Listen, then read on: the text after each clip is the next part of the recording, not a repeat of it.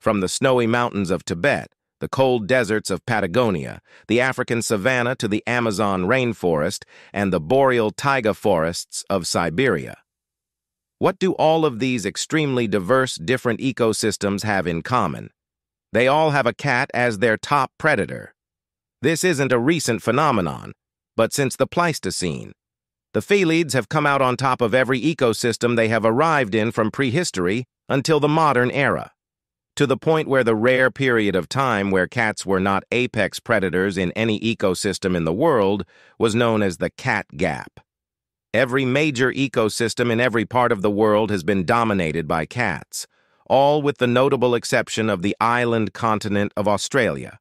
Until now, Australia's native marsupial predators, such as Thylacoleo, also known as the marsupial lion, the thylacine, also known as the Tasmanian tiger, Megalania, the giant monitor lizard, and the modern-day Tasmanian devil, all went extinct on the mainland shortly after the arrival of humans on the continent.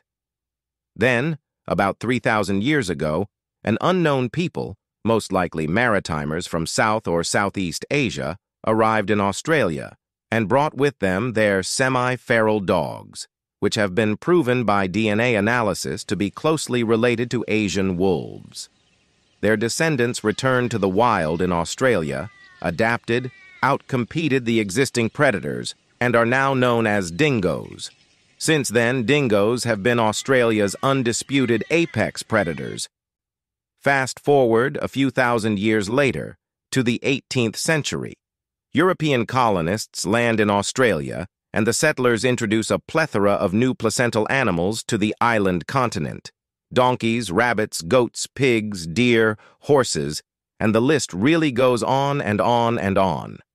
Among these introduced animals, there were two voracious predators quick to take advantage of the fragile ecosystem: European red foxes and feral cats.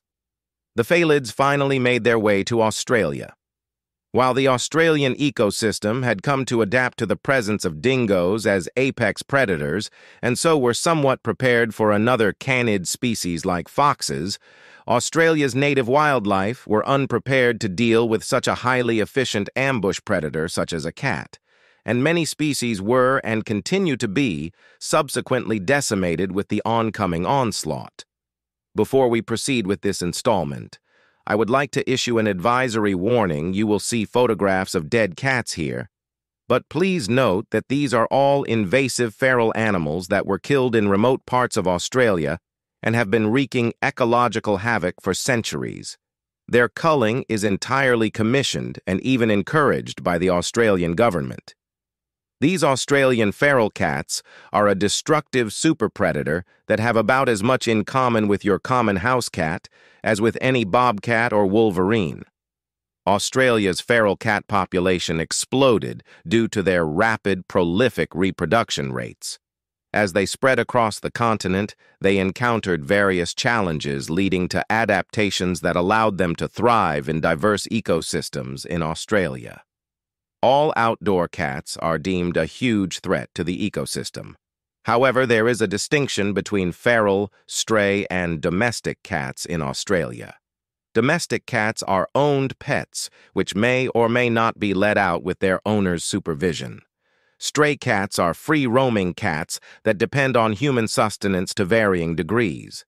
The definition of stray cats in Australia would parallel how feral cats are defined in North America. Feral cats live entirely in the bush, extremely cautious of humans, and are by all means wild animals with the same instincts as any wildcat species. But there is another fact about feral cats in Australia, which is increasingly being brought up in conversations about them. Some of these Australian feral cats are growing to be absolutely huge.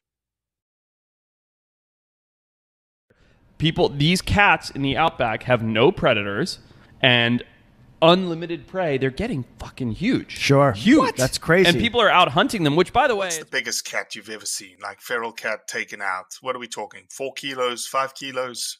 I've seen feral cats here reach over 10 kilos. And I believe there's one animal that was destroyed a couple of years ago up in Cape York. I didn't have any weights or scales on me, but I think he would have gone around 12 kilos.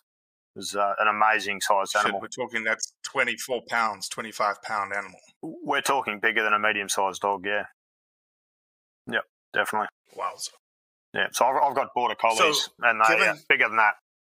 Shit. Yeah. They are selecting to be bigger. What's happening is there are no predators. Yeah.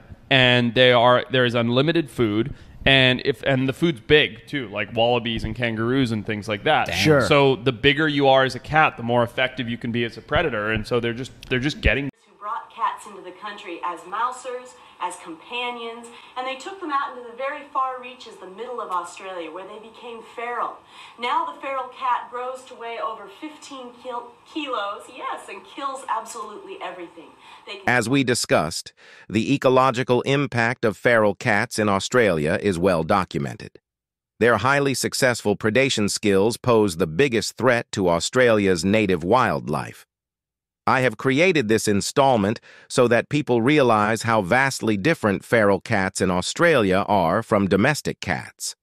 Making this distinction prevalent could give the Australian government less international criticism to do everything that needs to be done to protect indigenous species and secure the natural balance.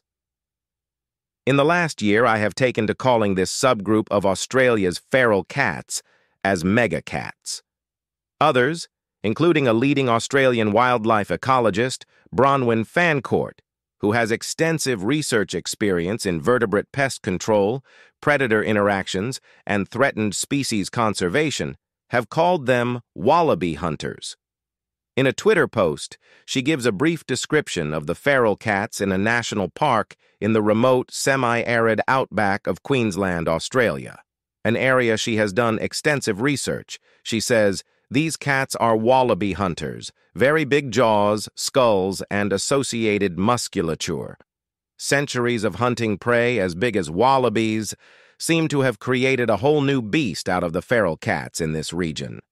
Megacats was coined by the founder of tetrapod zoology, science writer and paleontologist Darren Naish, in his 2007 article, Australia's New Feral Megacats.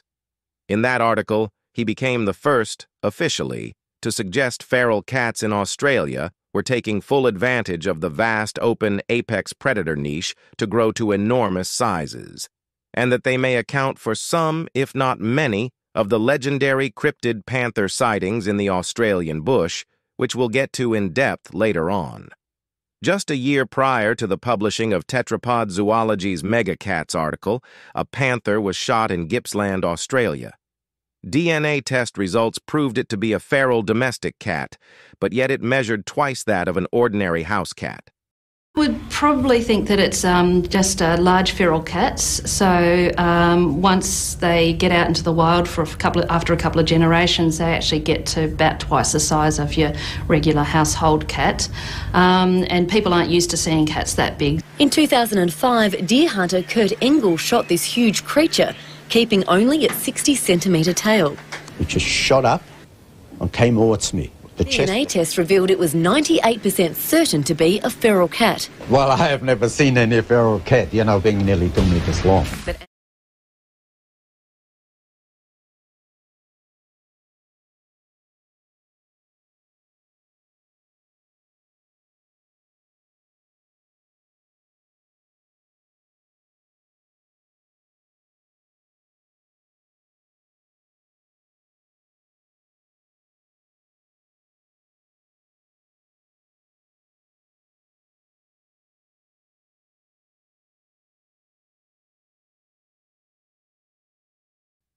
I just wanted to share this news article from Gympie, a remote town in Queensland, Australia. A man was viciously attacked by a large, feral cat while protecting his own cat from being eaten, yes, eaten. Feral megacats have begun seeing domestic cats as prey and willing to attack a grown man to do so.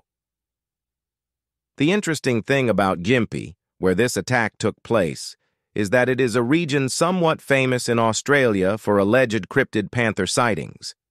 Is it just a coincidence that a giant feral cat attack also took place here too? How long before people start saying a mega cat ate my baby instead of a dingo ate my baby? Ordinarily, there isn't a dramatic difference in size between feral cats and house cats.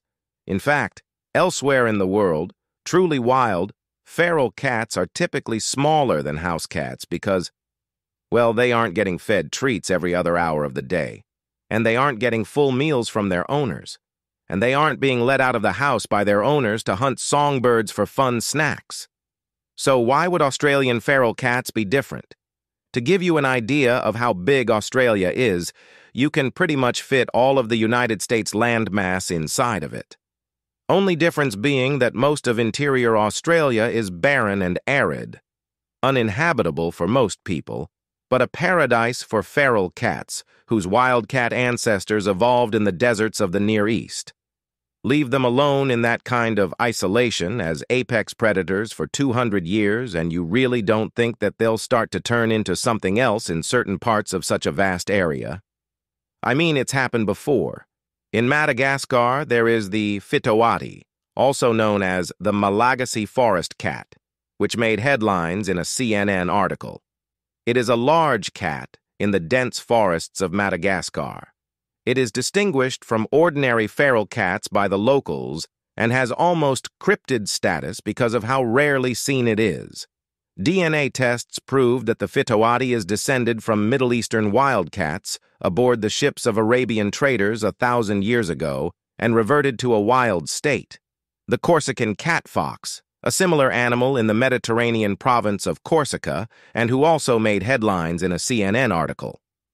These animals descended from feral cats kept by the Romans almost 2,000 years ago, and for which there is currently a huge discussion as to whether they constitute a new subspecies of African wildcat at this point, or if they're still feral domestic cats. On the nearby island of Sardinia, there is also a wildcat with similarly contested origins. On another Mediterranean island, the Greek island of Crete, there is the Cretan Wildcat. It was previously considered a separate subspecies of wildcat as Felis sylvestris cretensis, but later revealed to have the same origins as the so-called wildcats of Corsica and Sardinia, domestic cats from the Roman era that went feral and have adapted to the isolated island ecosystem as apex predators.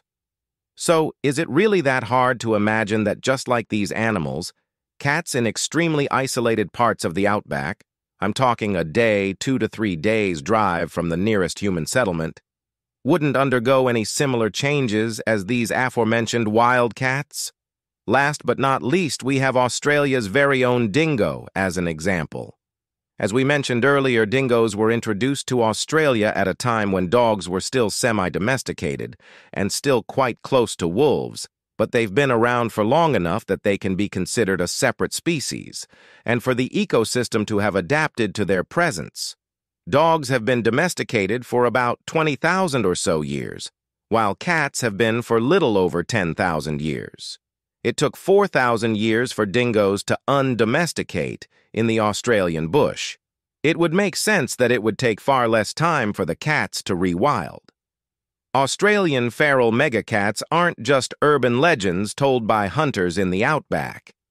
Leading Australian wildlife conservation organization, Arid Recovery, has confirmed that in their experience, some feral cats can grow gigantic as big as a small dingo. As we mentioned earlier, there are an estimated 5 to 10 million feral cats in the Australian bush at any given time. Let's say just 0.7% of these cats can be classified as feral megacats. That's up to 35,000 to 70,000 dingo-sized feline predators, basically small leopards in the outback. If this indeed is the case, it's small wonder that many are seeing cryptid panthers in the bush. Wheatbelt Management, an organization that provides leadership in the management of natural resources of Australia's Wheatbelt region, a remote, scarcely populated part of Western Australia, explained that they have had experience with 13-kilo feral cats, and on their website make a clear distinction between ordinary feral cats and the larger specimens. Larger specimens being our megacats or Wallaby-Hunters. Remember how I mentioned at the beginning about how every ecosystem has an apex predator cat? When you look at cases like the lions in the Okavango Delta, leopards in Sri Lanka, pumas in Patagonia, tigers in Siberia, jaguars in the Amazon, It makes sense why some Australian feral cats are becoming megacats. It's in their DNA.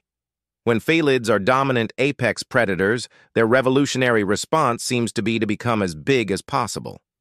Savannah cats and Bengal cats are exotic cat breeds formed from the hybridization of domestic cats with wild cats such as servals and Asian leopard cats, respectively. These exotic cat breeds are banned in Australia for the very reason that if some of these cats were to go astray, which would inevitably happen, they could introduce powerful wildcat genetics into Australia's invasive cat population, and eventually introduce their genetics to the feral megacat population. That was a smart, scientifically based decision. Maine Coons are the largest purebred domestic cat breed without hybrid genetics. They can grow to be 8 to 10 kilograms or 22 pounds. It was previously believed that Maine Coons were hybridized with bobcats or were descended from Siberian or Norwegian long-haired cat breeds. Research studies have revealed that Maine Coons were typical short-haired domestic moggies that arrived on British ships, just like the ancestors of our Australian megacats, and reached their enormous sizes as a result of adapting to the harsh climates in which natural selection pressures for similar qualities. Thick, long coats, toe and ear tufts, big bodies, and lynx-like, snowshoe-like big feet are useful traits in the harsh Maine forests, where the Maine Coons originated in. If the origin of Maine Coons is correct, I think these Australian feral megacats might be the Australian Outback's counterpart of the Maine Coons. They have similar origins descending from cats aboard British colonial ships, found themselves in far-flung regions of the British Empire, and adapted to their respective new environments, growing to huge sizes being one of these new adaptations. Rather than a subspecies like we were talking about earlier, these megacats could represent a new naturally developed wild breed of cat unique to the Australian bush, a wallaby-hunting Maine Coon of the Outback. But I actually think there's potential for some of these feral cat populations to be producing gigantic feral cats, like not cougar size, but 30, 40-pound cats. There's some evidence of that in feral cats in Australia, that they're getting really big in the wild. Feral cats, descendants of domestic cats introduced by European settlers, have adapted to the Australian environment, and over the centuries, the lack of predatory competition, vast amount of prey to hunt in wide range of territory, has allowed introduced predators, such as feral cats and foxes, to thrive and wreak havoc on the Outback's ecosystem. For the last few centuries, this has likely influenced the size behavior and hunting instincts of a segment of Australia's feral cat population, which seem to be undergoing a gradual process of natural selection to become larger and more robust predators, to become megacats. Thank you all so much for tuning back into Eclectic Explorations. Don't forget to like, share, subscribe, and spread the word as much as you can. Again, I would greatly appreciate any form of donations to keep all of this going.